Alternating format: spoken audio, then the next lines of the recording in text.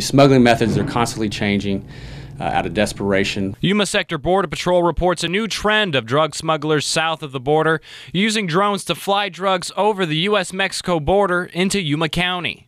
They've gone from catapults to potato guns to ultralight aircrafts to tunnels, of course vehicles, and now they're using drones. Yuma Sector Border Patrol says the drones that carry the drugs across the border vary in size, but are usually 2 to 4 feet wide.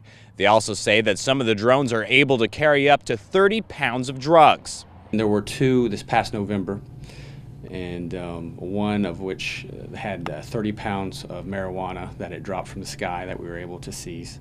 Agents say most drones are modified to carry up to 10 pounds of substances.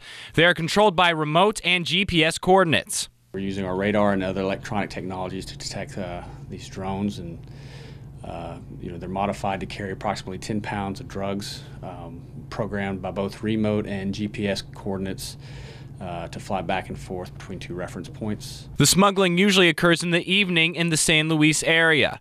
Agents encourage anyone in San Luis who sees suspicious drone activity to contact Border Patrol immediately. We ask for the community's support and that they report any drone or suspected illegal activity by calling 1-866-999-8727.